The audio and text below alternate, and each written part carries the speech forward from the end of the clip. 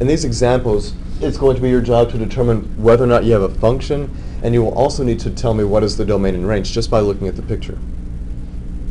Okay? So we just said something about functions, and we said the vertical line test. So does this guy pass the vertical line test? No. It completely fails the vertical line test. All you have to do is draw a vertical line. You're going to see that that's not going to work out. So we know this guy here is not a function. And for your edification, I've put the equation down here so you can see what that is. So this guy's not a function, but that doesn't mean that I'm going to stop there. I want you guys to tell me something about the domain. The domain is the set of x values that are being used.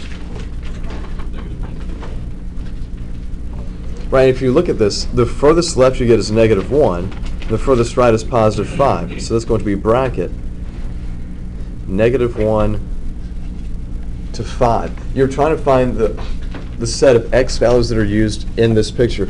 Understand what you're not doing. I'm not asking you for where does it cross the x-axis. I don't care about that. I want to know those values of x that make up this picture. And so one way of doing that is by just kind of smashing all of this onto the x-axis. And when I do that, I would be including everything from -1 to +5. You would see all that being included if you were to smash onto the x-axis. Do you all agree? That's how you find the domain. And it's very similar to what you would do to find the range. To find the range, you would just compress everything onto what? Onto the y-axis. Now if I do that, what's the lowest this guy gets? -8. The lowest he gets is -8. And he gets all the way up to what? He gets all the way up to 2. So then my interval notation is from -8 to +2. Since we are describing our domain and range using interval notation, we must do it from least to greatest. Now that's easy enough when we go from left to right.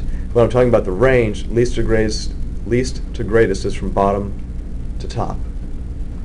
So you have to make sure you put it in the correct order, because if you don't, you will be wrong.